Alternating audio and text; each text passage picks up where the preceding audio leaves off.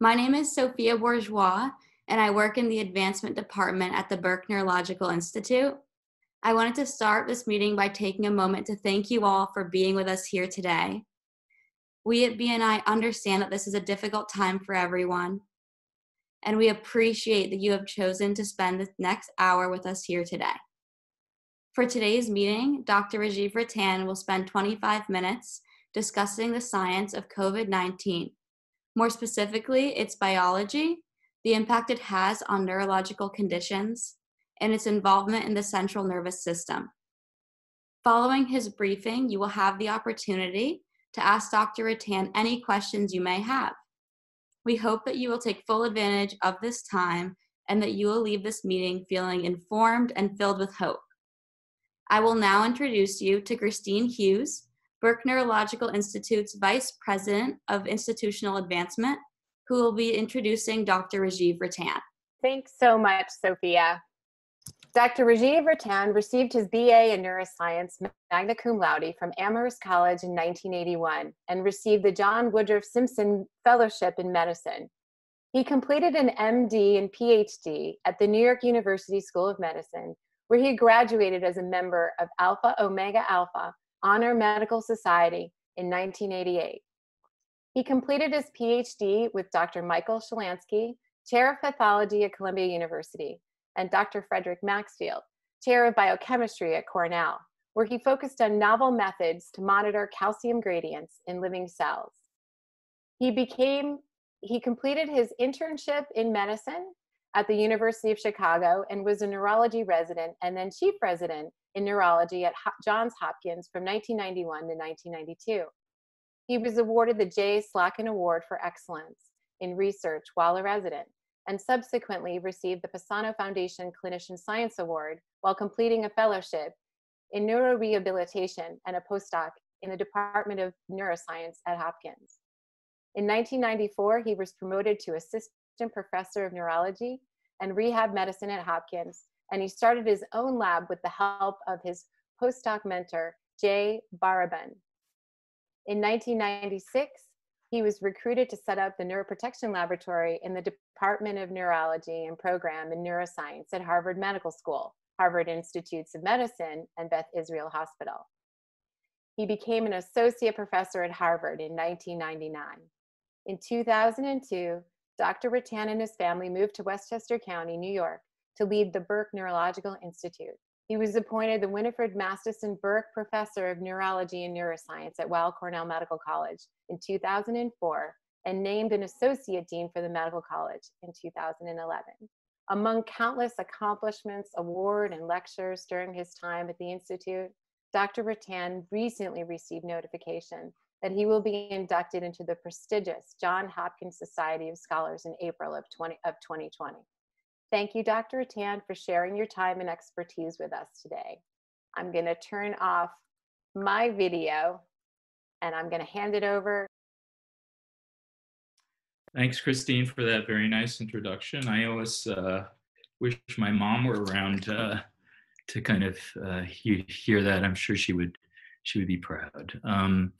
It's great to have all of you here. I know these are trying circumstances. We're hoping to give you some information that hopefully will enable you to connect the dots on what is amounting to be a welter of information that's coming from a lot of different sources. So the goal today is not to overwhelm and confuse you, but hopefully to give you ammunition to try to figure out what information you're getting from so many sources is meaningful and what you should be maybe more skeptical about. I also wanted to say before I start that for those of you, any of you who are having challenges in your health, either directly related to COVID-19 or sort of just from the anxiety that this has provoked, that we're wishing you all well and good health. And for those of you who have maintained your health, I think it's obviously a priority to be doing the things that are necessary to keep us all well. So I'm gonna try to make this a very basic. I sometimes have a tendency to drift into jargon. So at the end, you'll have an opportunity to ask questions, and so I can clarify things that maybe weren't so clear. I'm going to start by actually telling you about what a virus is, and giving you some of the background about how COVID-19 actually emerged. I'm going to talk about its most common features, many of which don't involve the central nervous system, and then try to give you some insight into information really that is quite preliminary about risks it posed for the nervous system. So the first question is, what is a virus? And many of you actually may know what a virus is, but I think it's always helpful to start with these definitions. A virus is a very small parasite that carries instructions of how to reproduce itself. So it has a viral coat, illustrated by this beautiful down Nike jacket, and it has either RNA or DNA. And what these substances do is they carry the instructions for how to assemble a new virus. And that's illustrated by these instructions here. So one important point is that viruses are extremely small. So in 1 centimeter, which is 4/10 of an inch, you can have up to 500,000 virus particles. As I mentioned, and if you look at this figure here, there's a viral coat, and the coat has these spikes, which are actually proteins that almost look like spikes on a crown. And that's the reason why the coronaviruses are named coronaviruses, because they have these spikes, and these spikes look like a crown. The other thing that the viral coat has is it has an envelope, and that envelope is made up of a lipid, which is kind of a greasy substance that has a hydrophobic interior and a hydrophilic exterior. And I think that it's important to note that this envelope is made up of lipids, because for many of you, you might wonder, why do people tell me to wash with soap and water? Well, as you know from using, for instance, butter when you cook, butter is very greasy, and if you try to clean a pan without using soap and water, you're not able to get it off. The same is true with viruses. Because of this greasy envelope, if you use detergents, it puts holes in this envelope and essentially releases the contents of the virus. And the internal contents of the virus are here, and this is the viral, in the case of coronaviruses, the RNA. And again, remember that this carries the instructions for how to assemble a new virus. So as you can see, viruses are extremely simple. So simple that they don't have any machinery that allows them to actually survive on their own. They have this coat made of protein and lipid, and then they have RNA or DNA, in the case of coronaviruses, RNA, with the instructions of how to assemble. So they actually need another organism to be able to survive, because they need an organism that's going to allow them to be able to take that roadmap of how to replicate and actually utilize the host machinery. And humans have become increasingly exposed to new viruses that were historically resident only in animals like bats and rodents. Now, you guys have probably heard a lot about, this virus emerged from people eating bats. Well, there is some truth to that, And the reason bats are actually great hosts for many of the viruses that you're hearing a lot about. Ebola, Nipah. Ebola is a virus many of you, which is prevalent in Africa. Nipah is another virus which developed in Malaysia. MERS, which refers to the Middle East Respiratory Syndrome, a syndrome that developed in 2008 and 2009 in the Middle East. And SARS is another virus that you've probably heard of. This is the sudden acute respiratory distress syndrome. And all of these viruses originated in bats. So why are bats such good hosts for viruses? Well, bats, sort of like humans, hate social distancing. So viruses spread avidly in the bat communities. It also turns out that bats have a number of features of their immune system that allow them to coexist with viruses and not die.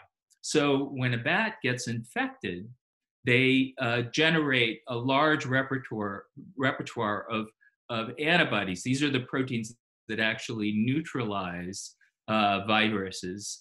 And the repertoire that they can generate from their immune system, surprisingly, is much greater than what a human can generate. So when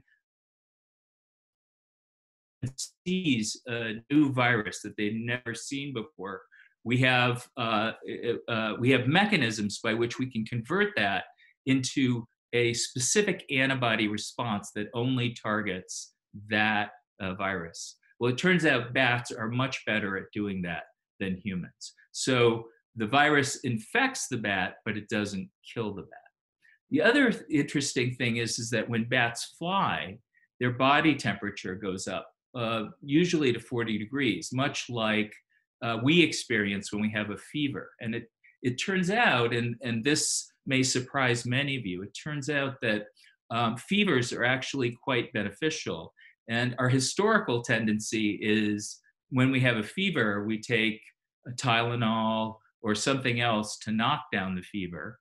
But in fact, new data suggests that maybe you should just let it ride, that the fever is actually good because what the fever does is it enhances immune cell function that allows you then to combat viruses and other infections. And so bats, because they're flying around all the time, are at a higher temperature, and that inhibits virus survival. So most interestingly, a recent group in Wuhan has actually looked at the evolution of genes in bats that are highly divergent.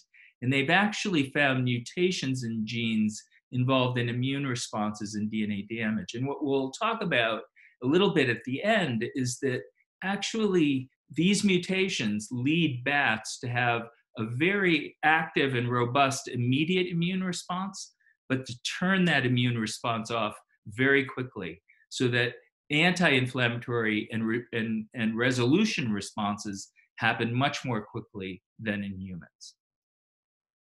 Now, even if bats are good hosts for viruses like COVID-19, the question is, how would they get to humans?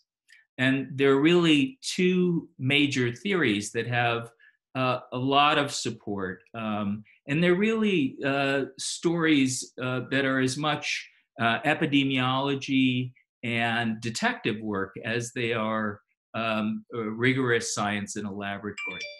So one of the mechanisms is that humans often eat sap that's contaminated by bat viruses, or they eat pigs that have been contaminated by these viruses. So historically, bats have lived in the jungles in places like Malaysia and Bangladesh, and they haven't been in contact with humans or animals that humans eat. But as populations have grown, these jungles have been cut down And now humans are moving closer to where bats live. And so there's been greater exposure. And one of the popular things to do in countries like Bangladesh is to eat the sap of the date palm tree.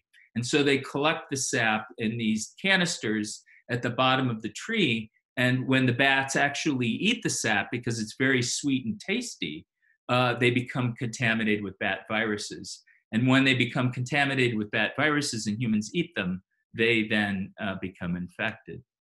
The other thing is that as agriculture has moved closer to the jungles and pig farms have evolved in areas of Malaysia and Bangladesh, the pigs have been eating food that's actually contaminated by bat viruses. And so when humans eat those contaminated pigs, they catch the virus.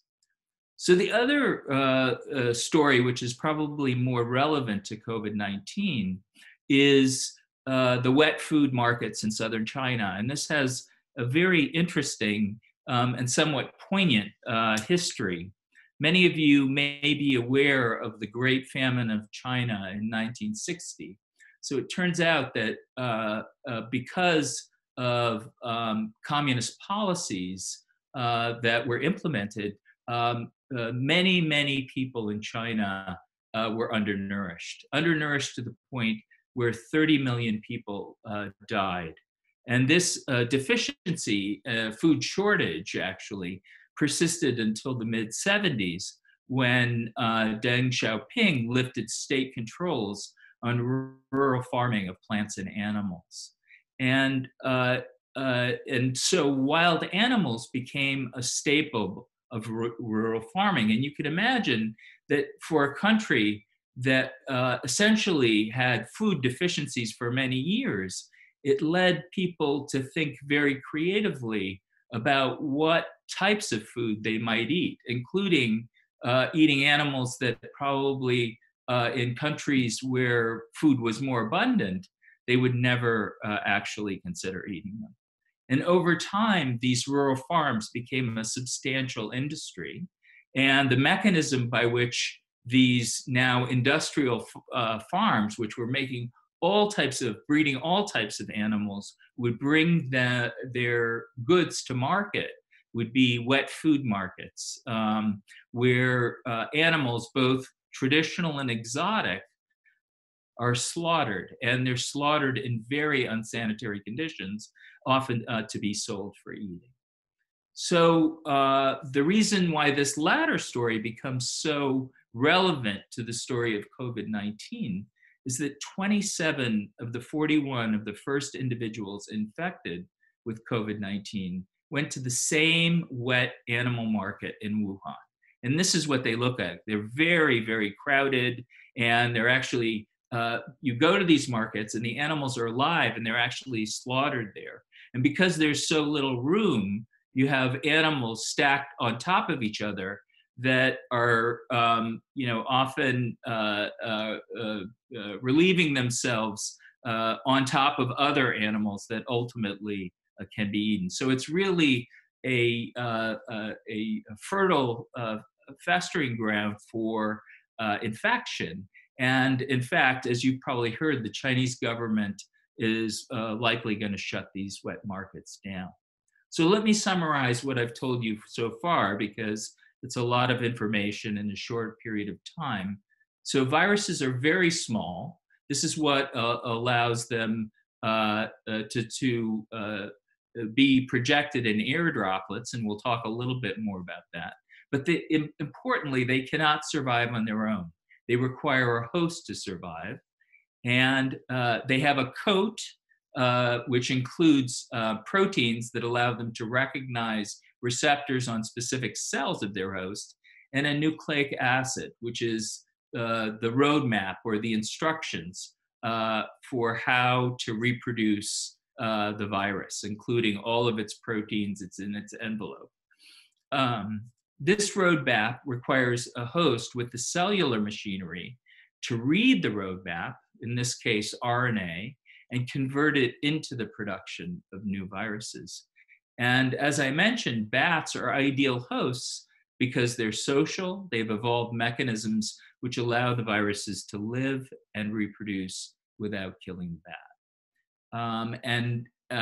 As we discussed, bat viruses have been transmitted to humans via multiple mechanisms, both involving the extension of civilization out into the jungles and the movement of large industrial production of animals to wet food markets in places like southern China.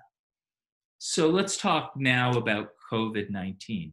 As many of you have heard, it primarily infects the lung, and sequence data now confirms that the virus that is making its way around the United States has 88% sequence identity with bat-derived coronaviruses. So that means that its code is identical to the viruses that are normally found in bats.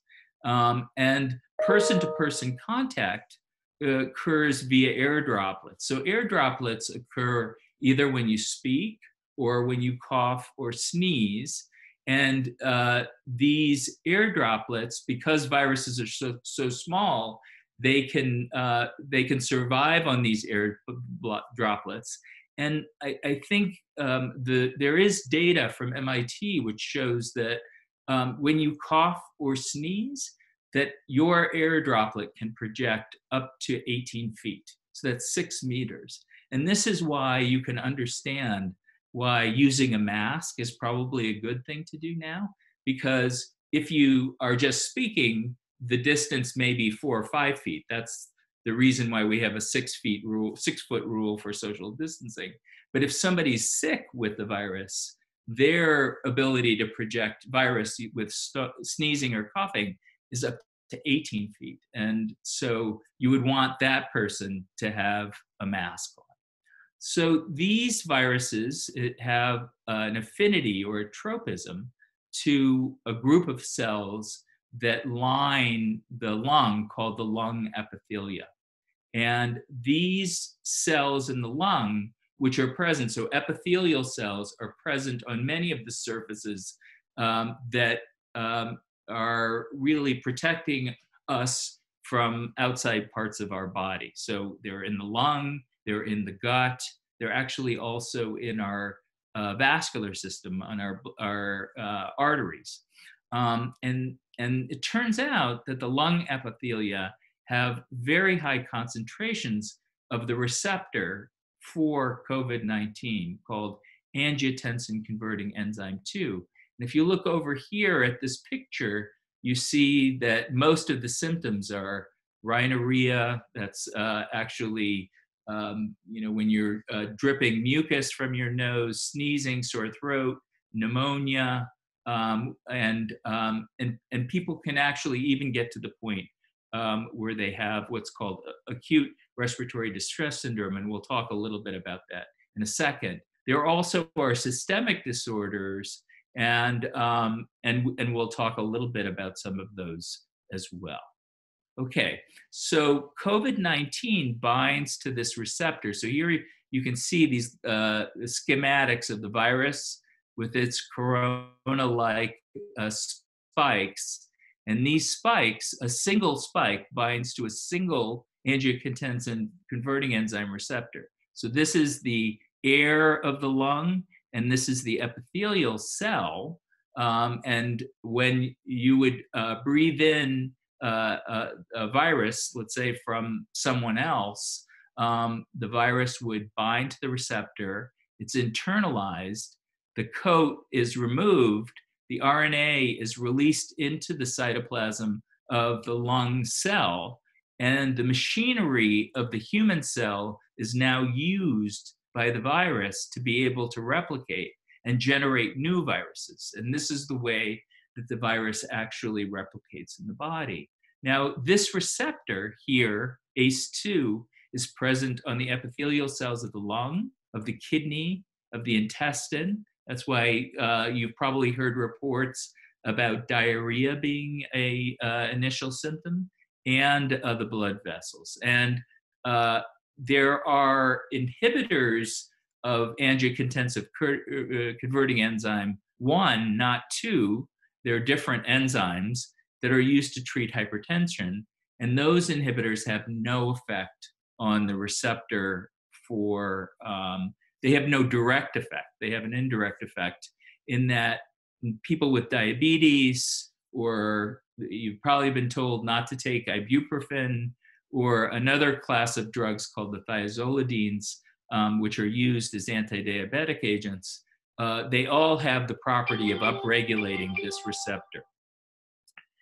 So, so the respiratory epithelium expresses this receptor, and here's a diagram of the human respiratory system, and here is the trachea. Here are the lungs, and you can see the alveoli of the lungs are the interface between oxygen in the air being delivered to oxygen in our blood. That's actually how we get oxygen that allows us to survive and generate ATP. So this epithelium is critical in that it is a barrier, it's a protective barrier between the air and the human body and the lungs. And what these epithelial cells do is they produce two substances that are very familiar to many of you, but very important. So mucus is produced by these cells, and what the mucus does is it traps not only particulate matter, but it also traps viruses and bacteria before they enter the body. And then you, as you expectorate, you get rid of that mucus. They also produce a substance which is more important in the parts of the lung where air is interfacing with the blood. It's a substance called surfactant. And the best way to describe surfactant is, many of you have played with bubbles, and when you blow bubbles, sometimes the trick is to get them actually to float before they pop. Well, in the lung, what keeps our alveoli, which are like bubbles, inflated is this stuff called surfactant, which it allows them not to essentially pop. And these epithelial cells not only produce surfactant and mucus, but they also produce substances that are important in repair and modulating the immune response. So how is it that when the virus binds to these cells, that it actually causes damage? So one of the thoughts is, and this is from a recent article in the New England Journal of Medicine, is that when the virus binds to ACE2 and is taken up into the cell, it's now removing all of this angiotensin converting enzyme 2 from the surface. And the normal function of this enzyme is actually to cleave two substances, angiotensin 1 and angiotensin 2, into smaller peptides. So once this is downregulated, you end up having more of these substances. They then bind to their receptors, and in small amounts, angiotensin 2 is actually protective, but in large amounts, it can cause acute lung injury. It actually can cause heart failure. It causes vasoconstriction, which can limit flow, and it also causes permeability of the vessels to fluids. And this can be particularly a problem in the lung, where when the vessels that are trying to get oxygen become leaky, they start to leak fluid into the alveoli. And if fluid is in the alveoli, then the oxygen has no way of accessing the blood. And this is what we talk about when we talk about acute respiratory distress syndrome. It's essentially the lungs fill up with fluid, and there's absolutely no way to get oxygen to the blood. So what's interesting about this model, and I understand it's a lot of information, but the most important thing to take away from this is that the virus actually downregulates the receptor on the surface of the cells, and the downregulation of that receptor may be critical to the subsequent injury processes. So the idea that people with diabetes and who've been taking antihypertensives may have more of this receptor on the surface may actually protect them than create vulnerability. And again, this is another misinformation that has been passed around, this idea that people with taking these, who have more receptor on their surface would do worse and be at higher risk. Okay, so let me summarize again what I've told you. So COVID-19 binds to a receptor. Remember that viruses are able to infect their hosts by binding to specific receptors. And where those receptors are expressed will determine which organs and what part of the body are actually affected. So COVID-19 binds to angiotensin converting enzyme, 2 on the surface of epithelial cells in the lung, kidney, intestine, and blood vessels. These are sites of infection in the body. It's the ACE2 is increased in diabetes and people who are on angiotensin converting enzyme inhibitors. It's a drug called captopril. Many of you may have heard of it. And this may actually protect them from problems with COVID-19. A reduction of ACE2 by COVID-19 leads to increased production of a protein, a peptide called angiotensin 2, which can mediate a host of injury responses to the lung, to the heart, and throughout the body. Okay, so patients with neurological conditions that affect swallowing, coughing, or breathing are at increased risk for complications. So in patients who have swallowing dysfunction, either due to stroke or Parkinson's disease or Alzheimer's disease, you can imagine that if you're building up this mucus and trying to get rid of the virus, that might be a problem for somebody who has trouble with swallowing and controlling expectoration. Central cord control of breathing is deficient in patients, for instance, who have spinal cord injuries, and their ability to optimally inflate their lungs puts them at risk for problems like pneumonia as well as ARDS. Patients with ALS who have central and peripheral control of breathing problems because the musculature is weak would also be at risk.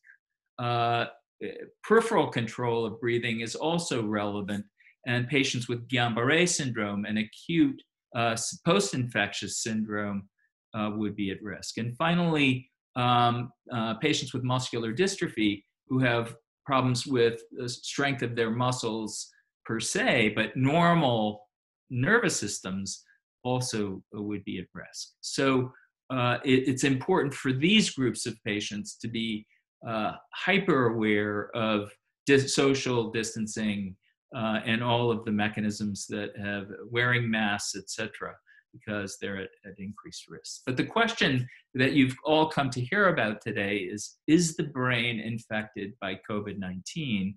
And obviously you might say, well, COVID-19 is kind of the evil twin of SARS-CoV-1.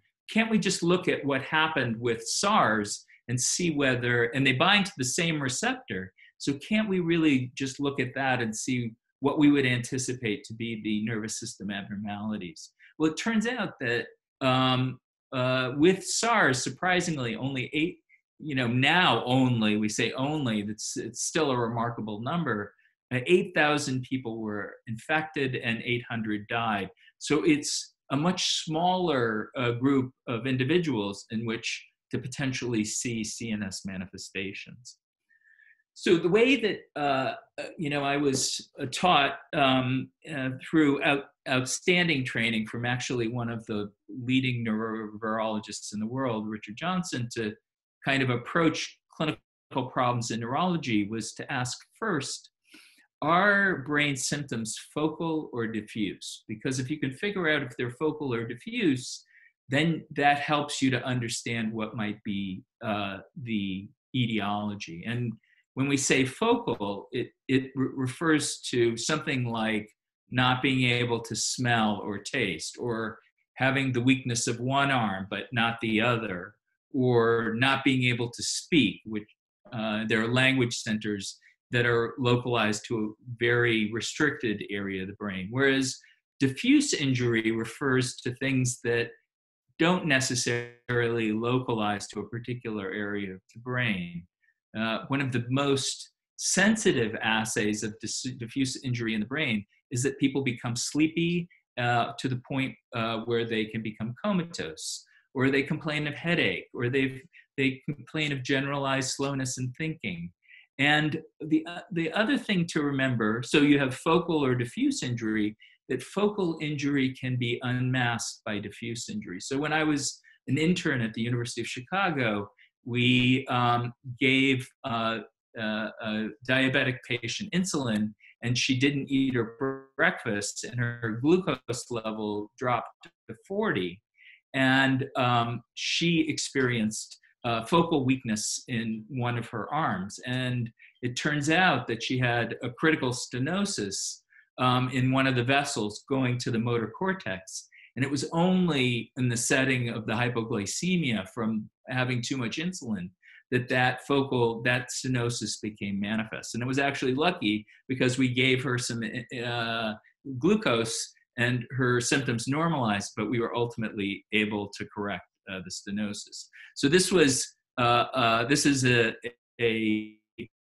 just reminding you that on the wards, when you round with your attending and the residents are there and the nurses, the whole team's there, the first question we were always asked was, is this a focal problem or is this a diffuse problem? And I think thinking about COVID-19 manifestations in that way is helpful. Here's a CT from a patient who had a stroke, and you can see the damage is very focal, as opposed to somebody who might have a diffuse encephalitis, where you would see swelling throughout the brain.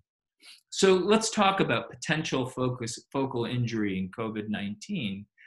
Many of you have heard about loss of smell and taste, and it turns out that the olfactory system, like the visual system, are parts of the central nervous system that are actually exposed to the outside world. And right here, so this is the area where this box is that's being represented here, and you see these olfactory neurons which come outside of the nervous system and allow you to smell, and information is transmitted back through what's called the cribriform plate to the olfactory bulb.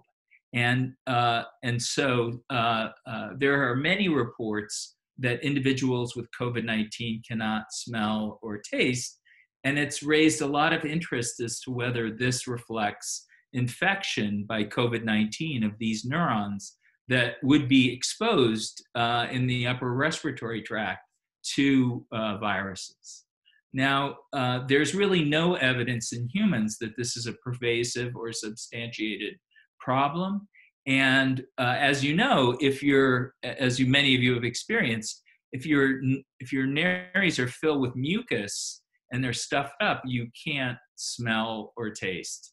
So distinguishing whether this is a neurological problem, whether this is simply a local problem and overproduction of mucus, is an important distinction that really hasn't been made. There's also what I would call flimsy data in animals that's being used to tout the idea that, COVID-19 can actually infect the CNS through the olfactory system. And I think this theory should be viewed with healthy skepticism.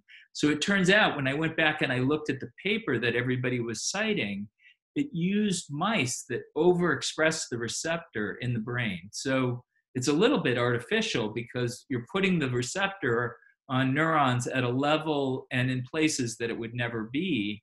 And then you're exposing those animals through inoculation in the nares to the virus. And you're claiming that this is somehow evidence that COVID-19 is tropic to the nervous system. The other thing is, if you go back and you look at the literature in detail, you see that evidence that the receptor is actually expressed in focal areas of the brain, it really comes from public databases where the quality of the methods that are used to determine RNA and protein are really uncertain. And so I would say at this point that understanding what parts of the brain are actually at risk for COVID-19 based on the expression of the receptor is an unanswered question. So let's talk about diffuse injury now in COVID-19, because this is likely very real, and it is a not an uncommon comorbid condition. So the idea is that when you have systemic dysfunction, either in a number of different domains, you get decreased consciousness.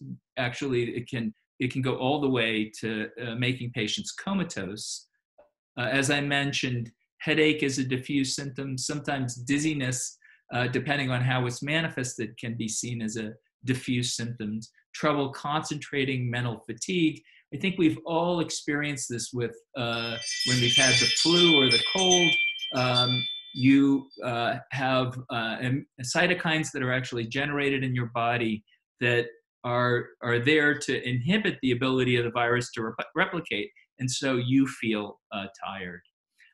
But there are other mechanisms by which diffuse injury symptoms could manifest themselves in COVID-19. So if the lungs are affected and you're not able to transfer enough oxygen from the air to the blood, then that means that not enough oxygen is actually getting to the brain. And as many of you know, the brain, while it only accounts for 2% of the body's weight, it represents 20% of our oxygen consumption.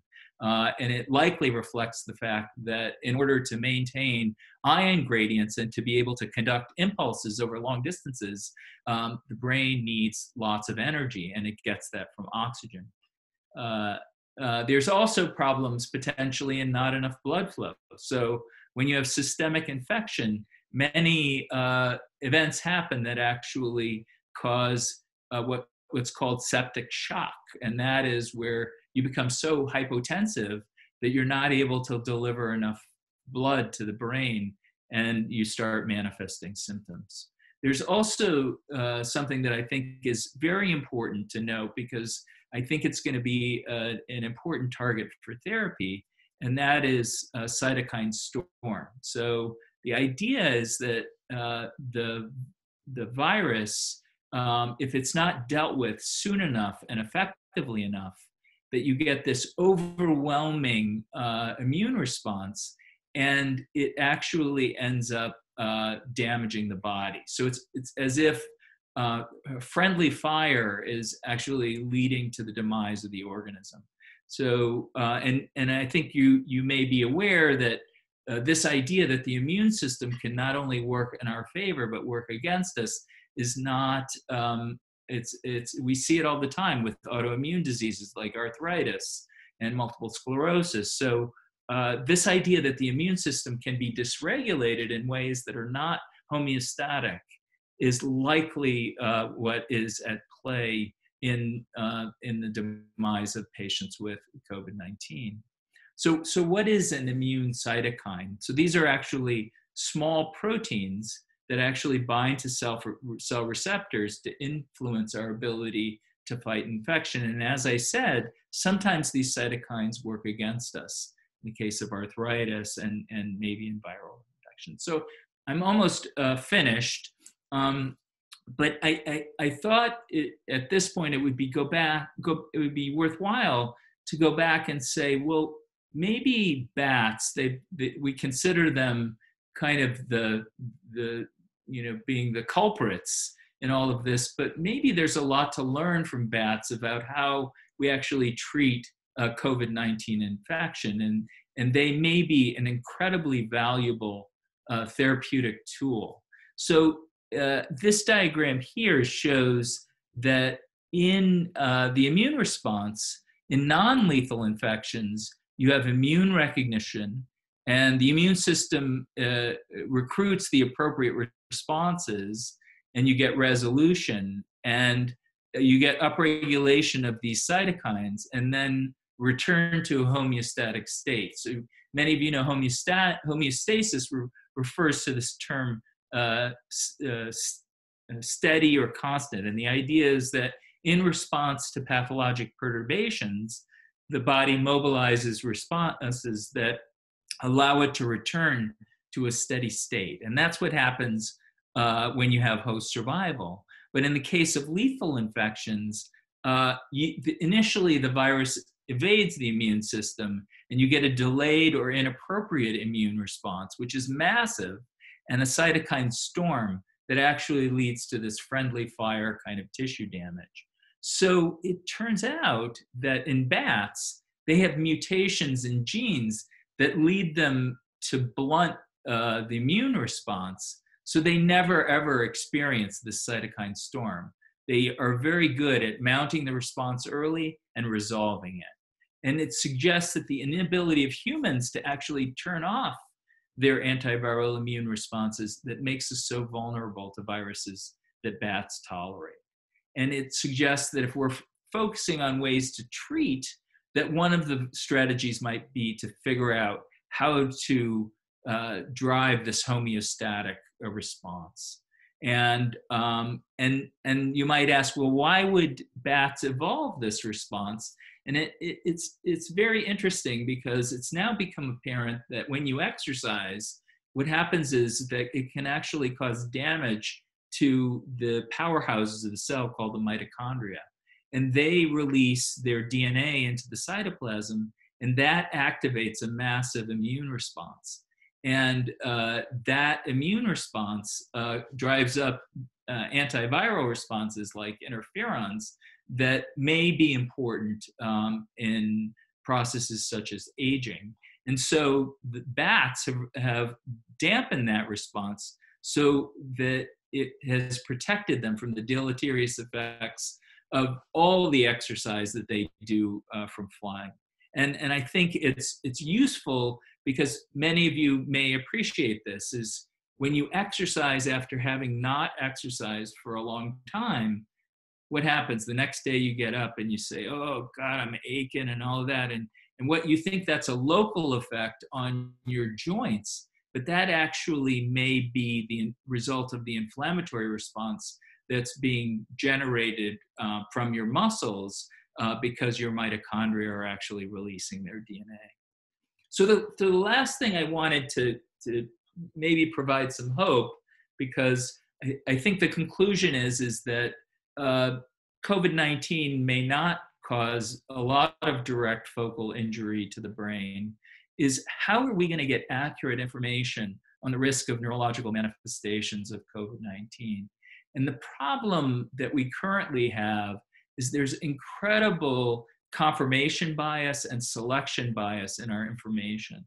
And I think our one hope may be this small little country to the north of us called Iceland. And it may provide answers that others cannot. Many of you may be aware that there are 360,000 people who live in Iceland, and they have incredibly careful cataloging of the health status of all of their citizens. And so this allows them to do remarkable studies, not only population studies, not only of genetic diseases, but also of infections. So it turns out there's a company called Decode, which has made which has grown really on the leveraging this incredible resource from the government. And what they are now doing is they're testing symptomatic and asymptomatic individuals in Iceland. And they've been able to look at who's infected and not infected in 18,000 people in Iceland. That's 5% of the population. And what they're finding is a more unbiased view of COVID-19's effects. So 50% of the people who are positive are asymptomatic.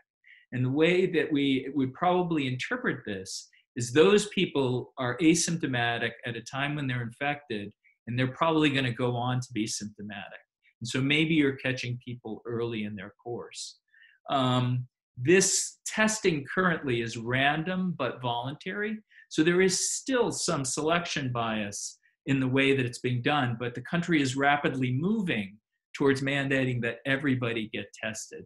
And the advantage of this system now is we're going to be able to look at people who are having neurological manifestations or other manifestations and say, what is it about their history that might have led them to this problem? And I think this is highlighted. There was an article yesterday in the New York Times where they talked about, CNS manifestations of COVID-19 and a patient with Parkinson's disease who came in who was manifesting worsening symptoms. And so if somebody has an underlying neurological condition, it's very likely that if you put this cytokine storm on top of it, it's going to make their symptoms worse. So, this data set from Iceland will be remarkable. So sequencing has revealed, and the other fascinating thing is they're not just testing whether the individuals are positive for the virus or not. What they're testing is they're actually sequencing the virus in everybody who's infected. And what they're finding is that there are different mutations in the RNA that can be ascribed to different regions of the world. So Italy's form of COVID-19 is mutated in a different way than the ones from the West Coast. And it may start to explain why there's so many deaths in Italy and why there are so few deaths in Singapore. But this type of information will be gold moving forward. And I'd like to finish by thanking Christine and Sophia for organizing this. It's a privilege to be able to share with you some of these thoughts, which actually should not be seen as the last word. I'm happy to provide references. As you know, many of the top scientific journals are making their COVID-19 informational bases accessible to everyone. So journals like Cell and Nature and Science, and the information in there is, in cases even where they don't have data, the perspectives on how we interpret the data that's actually emerging are really insightful and remarkable.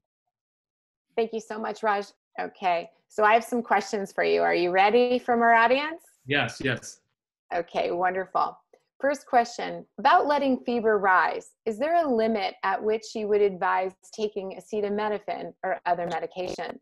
Right, so it's a good question. I think there isn't a lot of specific data that informs what the limits are. I think the studies have been done where they've compared treating people with a fever at 38.5 degrees centigrade versus 40, and they found that people who were treated more aggressively did worse. So obviously, if somebody's temperature is 104, 105, 106, that's probably areas where you're going to get into problems and damage. So I think that we're really talking about milder fevers. Okay. Next question. I'd like to know how patients are being treated in hospitals. Is it for pneumonia? Right. So it's a great question. Currently, the treatments are really supportive treatments. As many people have know, is there are antivirals that are being tested. So there are antivirals out on the market. We talked a little bit about how these antivirals actually, we talked a little bit about the biology of antivirals, but the antiviral medications that are actually on the market are ones that induce interferon responses, shut down metabolism so the virus can't replicate. But much of the supportive treatment, much of the treatment is supportive, where people are being put on ventilators and being carried until their antibody responses develop and then neutralize. But there is another approach that's being taken where they're doing what's called passive immunity, where you can collect antibodies from people who have already been infected and who've resolved, and then you transfer those antibodies to somebody who's really sick. The final thing I wanted to say is people might be asking, well, how does hydroxychloroquine work in all of this? Well, it's thought to work by inhibiting the ability of the virus to be internalized into the cell at the point of where once it's bound, it's internalization into the cell. Okay, next question. How possible is it that not only people, but packaging, for example, from grocery stores, items or delivery packages from UPS, how possible is it that that can contain active virus? Yeah, so it's a great question. So it's thought that the virus survives better on surfaces like stainless steel, plastic. It's thought it can survive up to 8 hours. It survives less well on fabric and cardboard, but it can survive up to 4 hours on those substances. So I think you have to be cautious about, when you receive those packages, about wiping them down. Maybe I will confess, I'm at particular risk, and we haven't been doing that. But you should know that the virus will survive for 3 or 4 hours on cardboard surfaces. Okay, next question. This is a sciencey one, so get ready. Recently published in the Journal of Medicine Virology, just recently, there was a claim made that the coronavirus has been able to spread via synapses connected in the root to the cardiorespiratory center from mechanoreceptors in the lung and lower respiratory airways. Do you have any comments about that finding? Yeah, so I think it gets back to this idea that, I think that, I've read the article, and it's thought that what would happen is the virus going through the nose would go to the olfactory bulb, and then the neurons some of the neurons that are involved in smell would actually go back to the brainstem, where it could infect other neurons, which are involved in controlling respiration. I think as many of the clinicians in the audience know, that when somebody's on a ventilator, people know whether the problems are a result of a decreased respiratory drive or a result of pneumonia and fluid filling up in the lungs. And I think at this point, it surprises me that if the mechanoreceptor idea weren't more significant or had more validity, that you wouldn't get emerging claims from ICUs that suggests, oh, we're seeing real problems in respiratory drive. So I think it's an interesting hypothesis, but it may be that once we find ways, it's sort of like what happened with HIV, when we find ways that we can start to treat the acute infections that allow people to survive, we're going to start to see more neurological manifestations. But right now, the data is really highly speculative and would be, I think, appropriately classified as hypothetical. Great, thank you. And Dr. Ratan, we have a lot of questions. So can we take I'm 5 happy. more minutes? 5 more minutes of your time? Yeah. Wonderful. Yeah. Okay. In the polio epidemics in the last century, many children were put on iron lungs. Is that the equivalent of modern ventilators? Yes.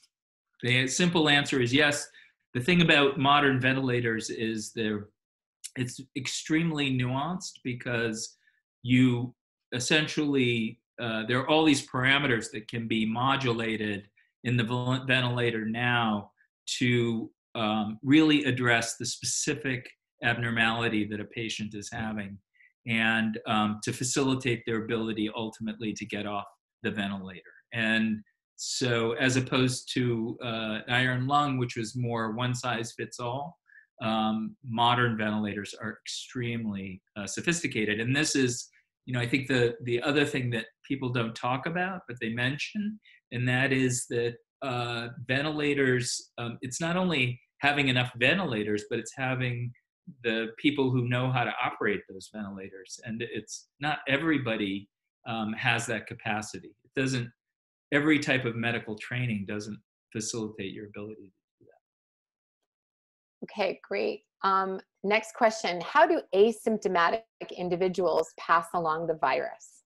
Yeah, so it's a great question. I think probably they do it because the virus is maybe being shed into the small amounts of mucus that we normally produce or in our saliva. And as you speak, air droplets are generated, and those can be deposited on surfaces or actually land on other individuals. Okay, next we have a question about spinal cord injury. How is a person with spinal cord injury without any breathing issues but has RCPS seen as being compromised? Yeah, so I think it's really about, so I think if you don't have any, it's really about what is the status of the respiratory musculature, and is it, do you have the help of the diaphragm, or are you just using your accessory respiratory muscles to help you expand your lungs? And so I think it's all about reserve. I mean, I confess, this is not, I'm a neurologist, and frankly, I haven't been practicing in the last more than a decade. So I'll be happy to get a more detailed answer to that question. But I think intuitively, if you have any weakness around the muscles that are normally used to optimally inflate your lungs, if you have an infection, you are at increased risk. Great. We'll get that answer to Jill when we have something from you. Thank you. Next question. How significant is the 12% of the RNA in humans that are distinct from bat RNA, and how long would it take to evolve? Right. So I think the issue is that COVID-19 is 88% identical to other coronaviruses, but it's different. So the RNA that I was referring to is not human RNA, but COVID-19 RNA that's now been isolated from humans, and that's sort of, I think, the information that connects COVID-19 to bats is not only the fact that coronavirus, it's very similar to other coronaviruses, but also that COVID-19 uses the ACE2 receptor. And it turns out that receptor is also highly homologous between bats and humans. So it's interesting to hypothesize that it may have evolved as a receptor for a virus even before it developed its sophisticated enzymatic functions. Speaking of ACE2, are there polymorphisms in the population in the ACE2 receptor that may lead to differential susceptibility to the infection, as is in the case with HIV and other viruses? Yeah, I think it's a great question. So, I mean, again, I think I've read some of this literature, and people have just crystallized the interactions between the C-terminal domain of COVID-19's S1 protein, that's the spike protein, and understand how it interacts with ACE2. And what's really interesting is that the domains that are used for COVID-19 are different than the domains that are used for SARS-CoV-1. And what it means is none of the vaccines that were used for SARS-CoV-1 will work for COVID-19. How polymorphisms in ACE2 might influence that interaction, I think, is a great question, but hasn't been explored. Last question, Dr. Ratan, and again, thank you so much. Is there any data available yet about the time course of the infection, i.e. infection of symptoms to critical care to outcome? Yeah. So I think that there is data, and I think it's like the average asymptomatic time mean is like 5.5 days. And again, I can get specific information on what the time course is, but I think a lot of it probably depends on how, so the innate immune responses are critical. The idea is you know, and how you activate those and whether you overactivate them. I mean, a lot of things are dependent. There are a lot of factors that are dependent on how that course would differ from individual to individual, including, as we talked about, mutations in the virus that might occur in specific populations. So I think it's a really good question, but I don't think we have a ton of good data. But I will tell all of you, keep your eyes on Iceland, because there's lots of really important data that's emerging there. Thank you so much again, Dr. Ratan. And in closing, we at the Burke Neurological Institute would like to thank everyone for their time and participation today. We will email the links to this recorded webinar and the COVID-19 resource page on our website to all the registered participants. Please share with anyone who may need them. Lastly, we will be sending out a webinar survey. Please give us your feedback so you can help us to help you. Have a great weekend. Stay well, stay safe, and stay informed. Thank you for joining us.